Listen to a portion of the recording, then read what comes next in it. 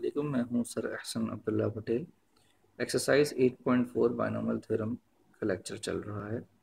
जनाब, ये हमारे पास क्वेश्चन है, इसको हमें इसके बराबर प्रूफ करना है।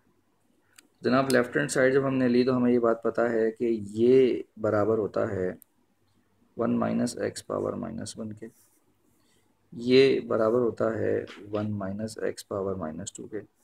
जनाब, मल्टीप्लाई हो रहे हैं, बेस सेम, पावर ऐड का रूल लगेगा और ये हो जाएगी पावर -3। तो जनाब, अगर मैं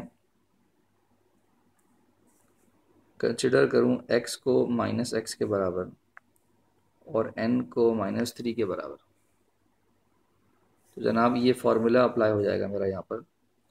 किस तरीके से? ये हो जाएगा 1 प्लस nx मतलब -3 इंटू -x, और ये हो जाएगा -3 -1 अपॉन 2 फैक्टोरियल का मतलब 2 होता है, x का स्क्वायर मतलब -x का स्क्वायर। और आप ये सोचेंगे कि सर पिछली वीडियो में तो आपने क्यूब तक फार्मूला खोला था, यहाँ पर आप स्क्वायर तक खोल रहे हैं फार्मूला।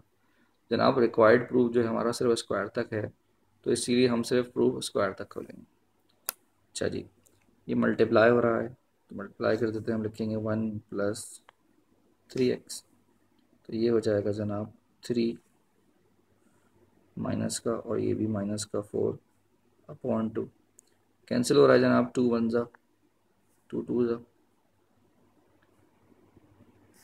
तो जनाब मल्टीप्लाई होके हो जाएगा ये 1 plus 3x plus 6x square and so on. जनाब, हमें जो प्रूफ करना है उसके अंदर बाहर 1/2 आपको लिखा हुआ नज़र आ रहा है। तो अगर ये 1/2 हम यहाँ लाना चाहते हैं तो हमने क्या किया, हमने 2 से मल्टीप्लाई डिवाइड कर दिया ताकि बाहर जो है वो 1/2 आ सके। तो डिवाइड वाला 2 तो बाहर रहेगा,